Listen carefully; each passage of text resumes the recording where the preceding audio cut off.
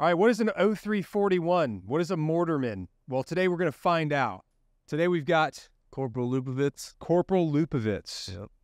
I appreciate you coming out to take some time to chat with me and be able to kind of explain a little bit about what it is that an 0341 does and what it means to be a mortarman, because a lot of people don't realize, like, they don't know anything about mortarmen. They just like maybe hear about it in movies, or maybe they play Call of Duty or something and they think that that's kind of what it is, but it's a lot more complicated than that, obviously. So yeah, I appreciate your time coming out here to do this. Where are you from originally? I'm from Palm Springs, California. Palm Springs, near 29 Palms? Like 45 minutes away. Were your parents in the Marine Corps?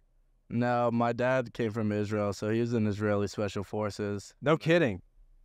He moved down here when he was about 21. Did he ever teach you like Krav Maga or anything? No. No? I would. But that's cool though. So he was from, did he live in like Tel Aviv or something over there? Born in Tel Aviv. That's cool. Yeah. Nice. Okay, so you were born here I was born here. in Palm Springs. Okay. And when did you join the Marine Corps? I joined the Marine Corps June of 2021. June of 2021? Yep.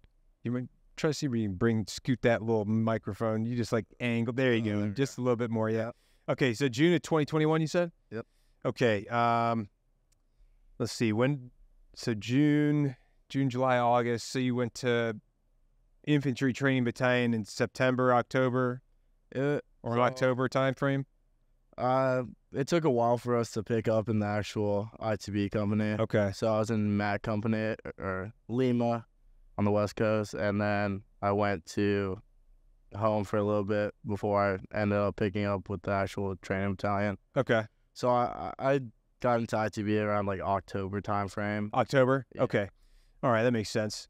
Now, West Coast Infantry Training Battalion is significantly different than East Coast Training Battalion. From what I've heard, yes. Yeah, because you guys got the Alpha Shelf and a lot of steep terrain that we don't have here in Camp Lejeune or Camp Geiger and things like that. So what was it like going through Infantry Training Battalion out there on the West Coast?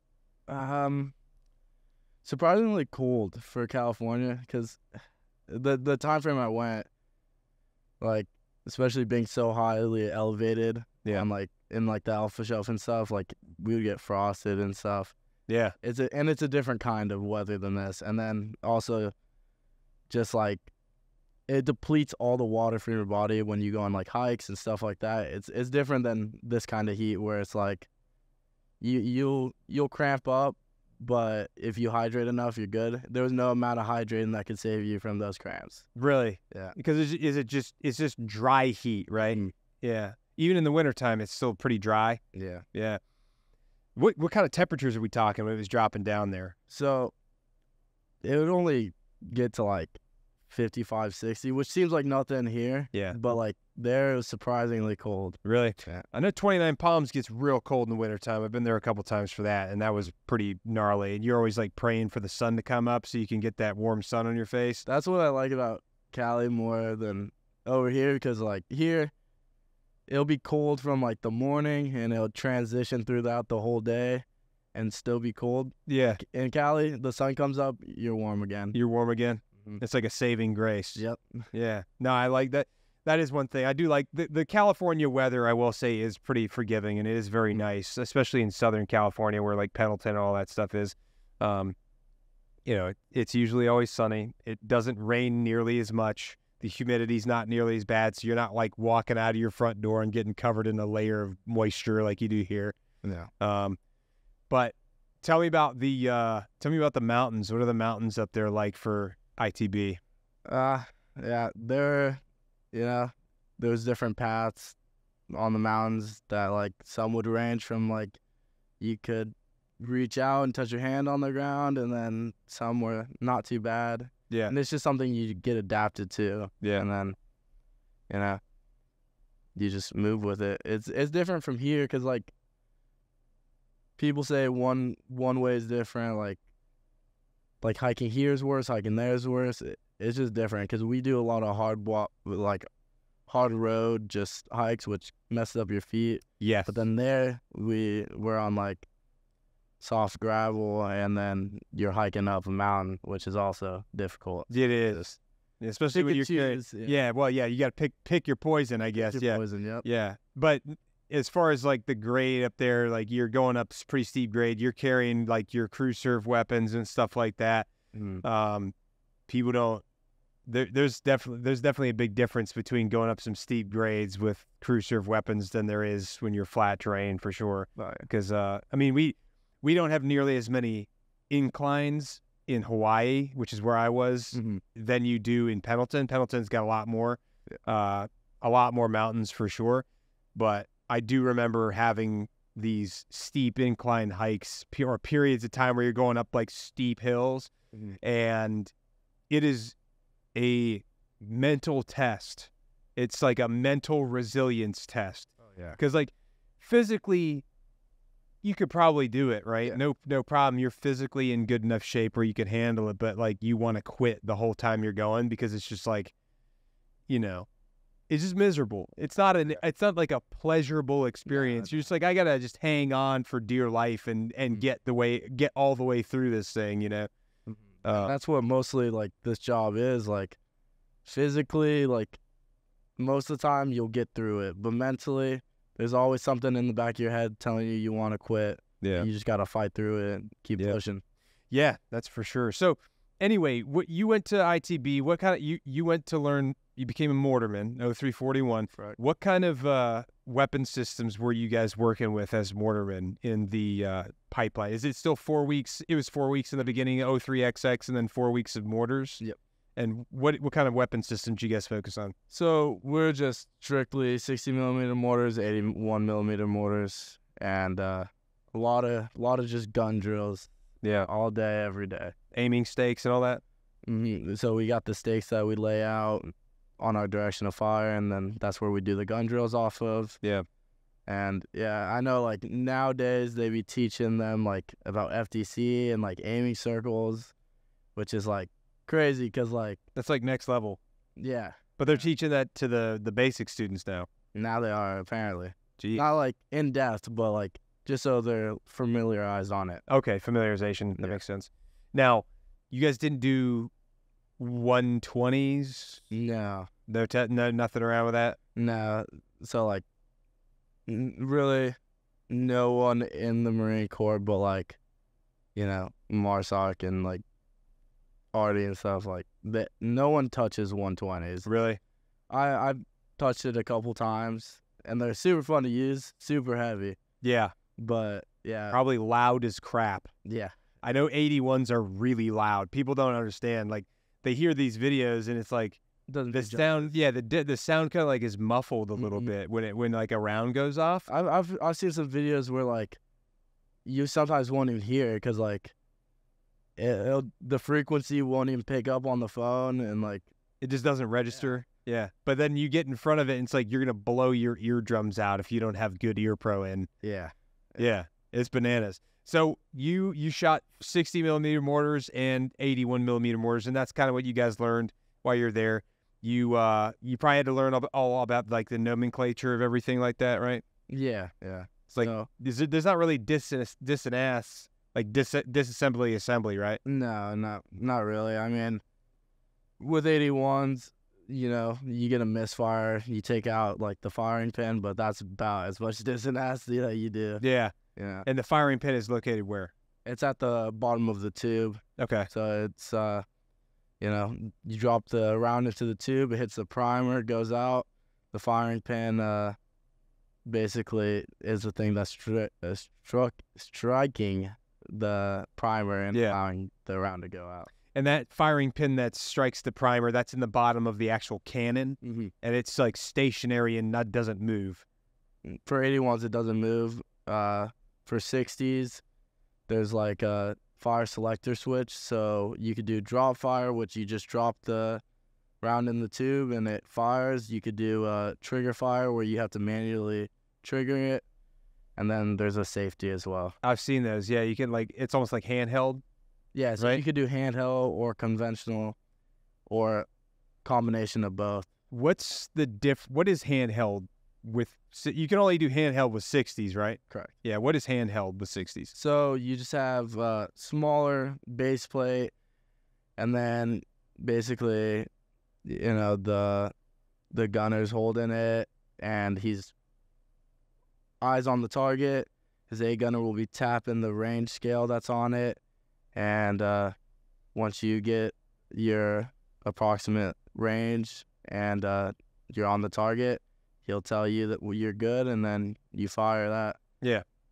And I've heard of guys taking like the base plate and setting it against like a Humvee tire if they wanted to do some like direct fire stuff. Is that even a thing? I don't really know. I mean, I definitely wouldn't do it. No. Like No, I wouldn't either. Maybe plausible, but You ever heard stories like that? I've heard like there's been stories of them shooting it off of buildings, shooting them at buildings like directly.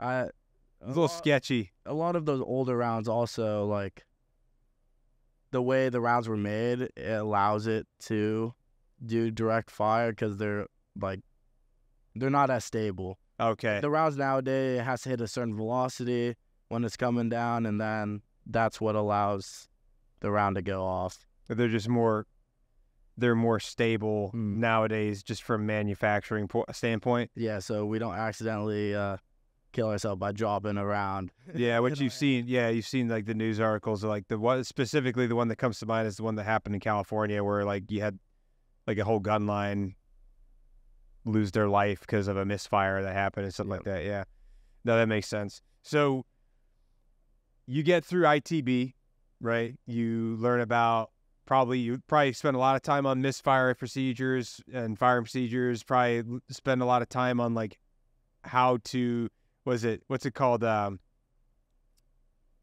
Elevation and deflection. Yep. What is elevation and deflection for people that don't know? So deflection is basically we'll have like a mill scale on our site, and so it's adjusted in mils. Mm-hmm. And how many? There's 6,400 mils in a circle, right? Correct. Okay. So basically, you'll get a deflection, you'll spin it on the sight, and that moves your sight laterally, and then you gotta adjust the gun, put it on there, and then elevation, obviously, up and down. Yeah. And then that's how we get up on our target. Yeah. And you guys have, like, you have to do, like, math, or, like, the plotting boards you guys have are kind of doing the math for you? Yeah, so I'm the FDC chief, and my job is basically to get information from our FOs up on the hill. We'll get grids, plot our gun, plot our target on the boards, and also we have a computer system that we could check with as well called the LHMVC. And what does the computer system do? So we just input our data, like our gun pause and like direction of fire and stuff like that. Yeah. And then like the target, and then it will automatically come up with. It'll spit out your deflection and elevation? Mm-hmm. That's crazy. Yeah. I don't know if we had that. I'm not sure if we had that or not. Do you guys still use those like plotting boards and stuff too? Yeah. You use both? We use both just in case like manual error, like, sometimes the LHMVCs act up because they're pretty old now. So. Oh, okay. Maybe they did have them. I'm not a Mortarman. I don't know. Yeah. I mean, maybe they've had them around for a little bit, but that makes sense. Okay, so you have some like, what's the word for it? Like some redundancy in case one is messed up. You can still do it the other way. Yeah. Kind of like having GPS, but also knowing how to land nav with the compass. Mm-hmm. Yeah. So we always use at least like 2 forms of checking. So I run my FTC squad, and I have a primary plotter. He's the one on the computer doing all the data there. And then I have 2 check plotters who are both on boards. And depending on the mission, I'll either take a board if my guys are being a little slow, or have another spare computer just in case that I could get on. Okay. And so you can check just to make sure everything is like in order the way it's supposed to be. Yeah, just in case like, one of the LHMVCs goes down, or like my guys are messing up and I gotta, step in. Yeah. But I think at the point I am now, my squad's pretty good. So I don't have a lot to worry about with them. Yeah. Luckily. So right now, what's your current billet? You said you're the FDC chief. What does FDC stand for people that don't know? It stands for Fire Direction Center. Fire Direction Center. Now, is the Fire Direction Center responsible for all the fires for the entire battalion or just for 81s? Just for 81s. Okay. So, like, Arty will have their own FDC internally. Okay. Whereas we do as well. All right. So you're basically like the guy that's in charge of fires for weapons company. Yep. Right? And weapons company is essentially like usually in charge of fires for the whole battalion to a certain degree, right? At the end of the day, like the weapons company commander is typically like the fires guy, right? Yeah, so you work with your company commander a lot, I imagine. Not as much because No. They don't really come down to watch us as much as like our FOs on the hill. Okay. Because, you know, obviously they all want to see impacts. They all want to see, you know, how the FOs are passing data. Yeah. Or giving them like readback, stuff like that. Sure. So they like having that overview perspective. They'll come down eventually, like sometimes, but yeah, you know, their focus is more of like, all right, you could do your job. Now let's see like the impacts. Let's see if you're actually doing it in a timely manner. Right. You know, that makes sense. Well, so being the FDC chief, what is your squad size or what is your unit size? Who are you responsible for exactly? So I'm in charge of my FDC, which consists of the private plotter and 2 check plotters, and then I also have an RO with me. Okay. And for accountability purposes, I have 2 docs. Okay. In my squad as well. Cool. So you're not actually on the gun line anymore. You're working just like in the fire center, right? Yeah. And the gun line's out there actually dropping the rounds and laying the sandbags down and like doing the adjustments on the guns and everything like that. Yep. Okay. Now, did you ever do that? I imagine you spent some time doing that when I first got to the fleet. How long did you do that for? Maybe like 4 or 5 months-ish. Okay. Before I went to the FTC. Okay. You went to the FTC about 4 or 5 months in? Did you go to your advanced school after you got to FTC? No, I was already in FTC when. Oh, okay. So you went to FTC. Do you think that helped you pass some of the stuff at the advanced school? So, our advanced school is very FTC prioritized. That's very heavy on it? Yeah, because I would like to say that FTC is the hardest part about being a mortarman. Okay. But which I would maybe a biased perspective. Well, I'm inclined to believe you because you're the mortarman. I got some other buddies that are mortarmen too that I've been friends with that said the same thing. Yeah. They said FTC is just one of the hardest things to do because you're the one that's coordinating everything. Yeah. You know? So, it definitely, for some, because our A school is different than how we run in the fleet. So sometimes they go into it with bad habits.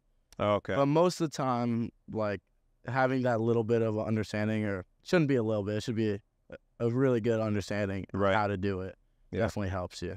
Yeah. What makes FDC so difficult in your opinion? So I think the main thing is like it's hard to you got to know so much about what's going on, like battle space wise. Yeah. So with the gun line, you worry about your gun. Okay. The FTC, we got to worry about everyone's gun.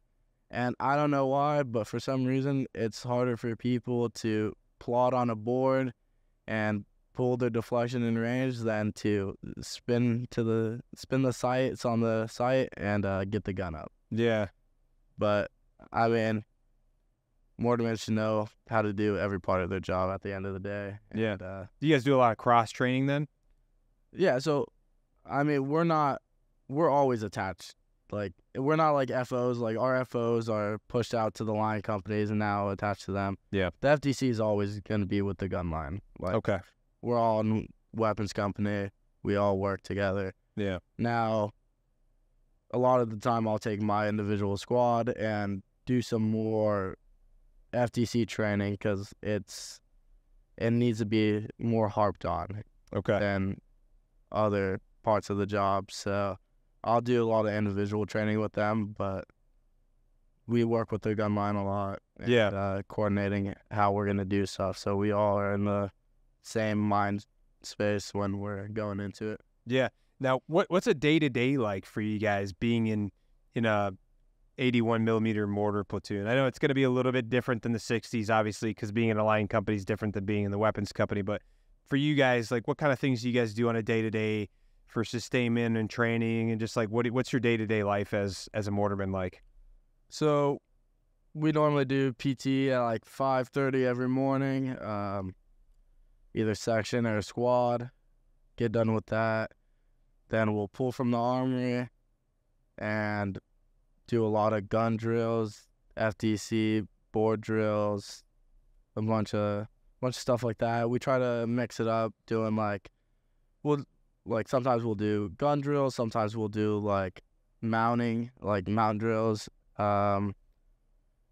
getting people familiar with like how to use a compass. Okay. You know, there's a lot of like individual tasks that you could do to get everyone proficient at their job. So you guys do a lot of sustainment stuff with your weapon systems, and also cross-training people to learn how to do FDC if they're on the gun line most of the time, or if they're in FDC, maybe you let them do a little gun line training. Yeah. Let them go back and forth. So right now we're actually running a primer so we could send people to advanced school. Okay. So for that, I'm basically the lead instructor on my section's primer, and I'm just going through like basic missions with them, and then at the end of the week we're gonna have them test out and see who's the most capable and going to school in the next class. Nice. And that's to go to the advanced school? Yep. What was advanced school like for you? I honestly had a blast. Is it kind of similar to the way that the other guys said their advanced schools were, as far as like you're doing a lot of dismounted stuff? Oh yeah, we're only dismounted, which is like crazy to think. Because in the fleet, like we do a lot of like hip shoots and stuff like that, like mounted stuff. Yeah. But in school, it's a lot of RSOP, which is just recon selection, occupation, modifier position. So we're going out there, basically just finding our position. Like we're doing a lot of stuff like in the tree lines and stuff. So it was hard to set up, and it made everyone think a little more. Yeah. And then RA school is also like, whereas like the other MOSs, their main like failing factor is like field stuff or like orders and stuff like that. Like for us, it was, if you could pass FDC, you could pass the course. Okay.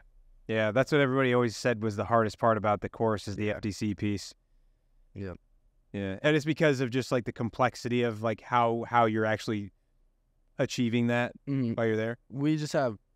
There's just so many different missions, which people don't really understand, and it makes like outsiders looking in, they don't understand how to utilize mortars. Yeah. Because what types of missions are we talking about? Like, so like talking about like grid polars, talking about like that type of stuff. Yeah, and then like also advanced missions, so like searches and traverses, range lat spreads, SEADs, like there's a suppression of enemy air defense, right? Yep. Yeah. So you guys almost kind of do missions that people talk about in like the JTAC primer, almost some of that stuff. Mm-hmm. Okay, because that's the first time I'd ever heard of SEADs was the JTAC primer. But I know that Mortarmen have a lot of different things, that specifically 81s. Like you guys do trap missions too, right?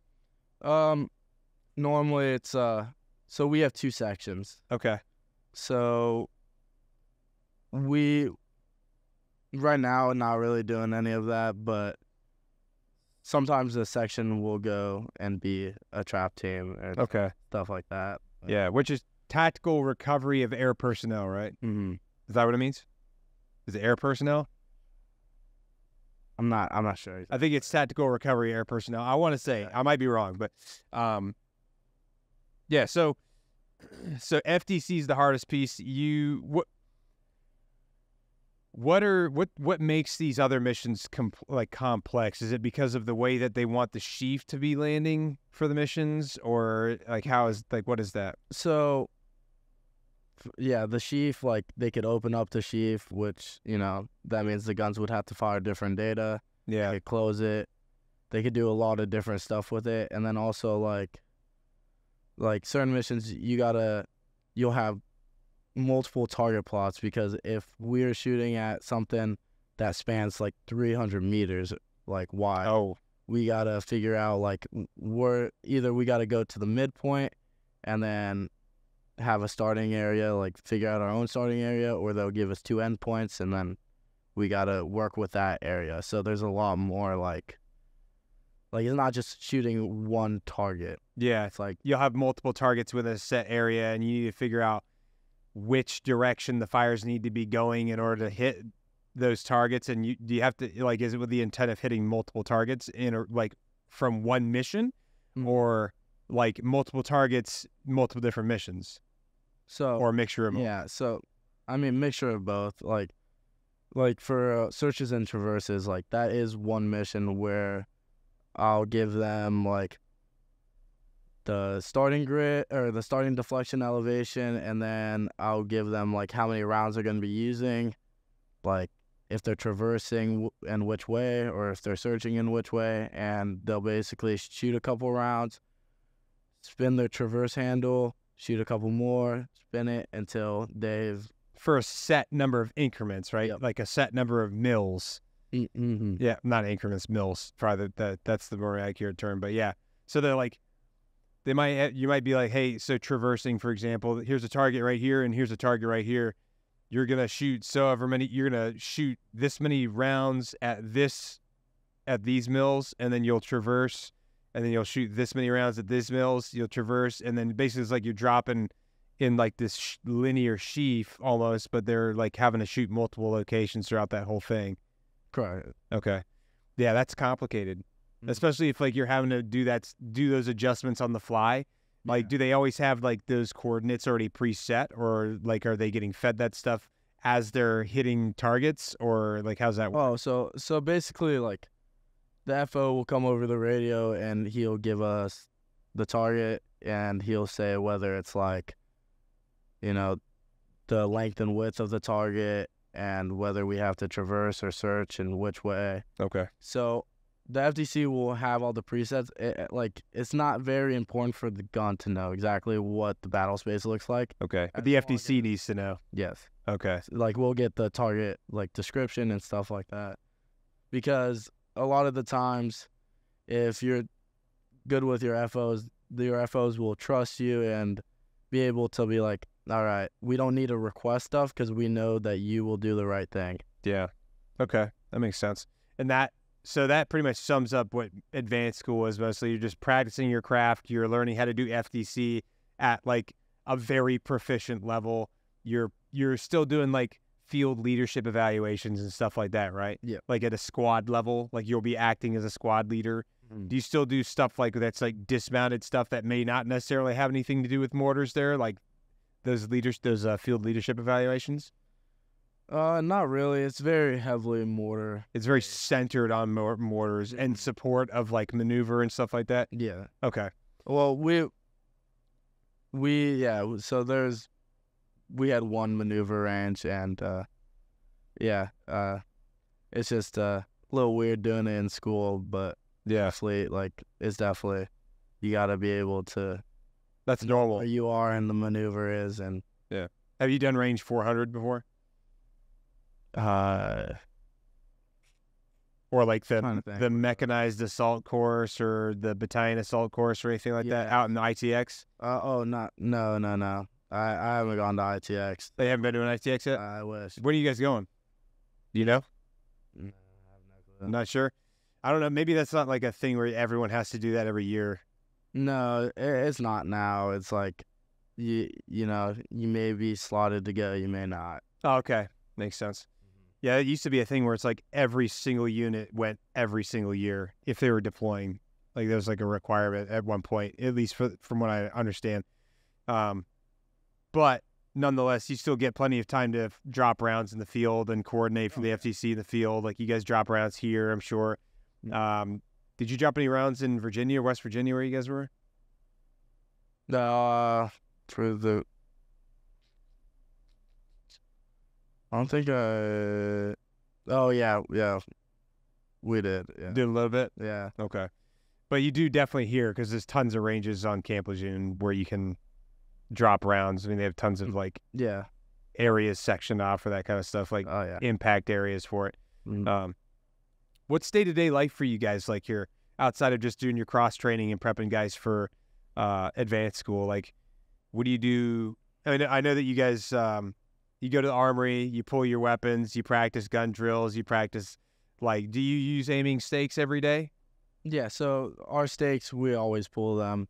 Okay. Because we always need that, that object that the sight could get up on. Okay. Now, there's a way to do it off of, like, the side of a building and stuff like that, but... Or a tree.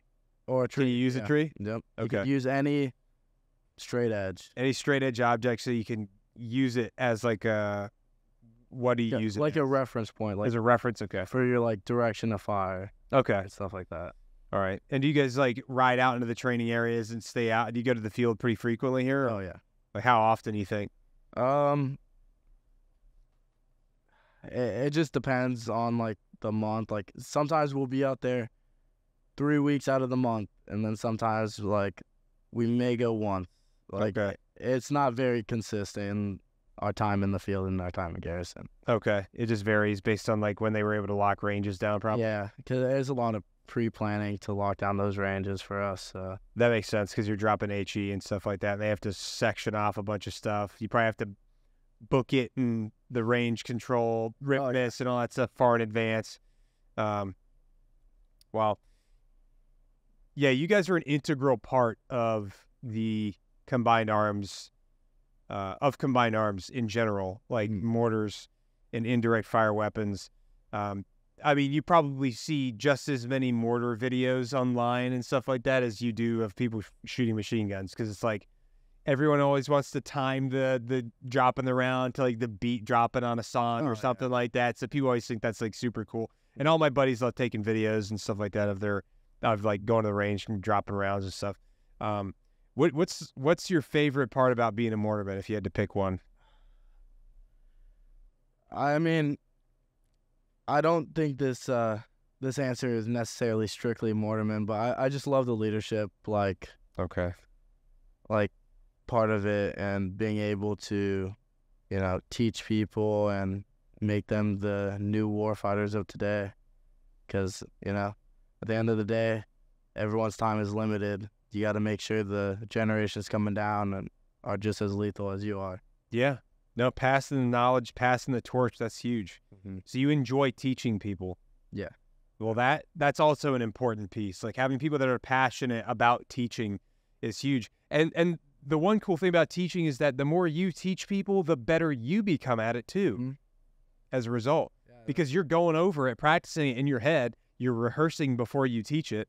And then while you're teaching it, you're like, yes, this is something I almost forgot. Like, I'm now remembering, and it gets deeper ingrained in your brain. Yep, that's a big part of it. Yeah, just as beneficial to the instructor as it is to the instructee or the instructed or whatever.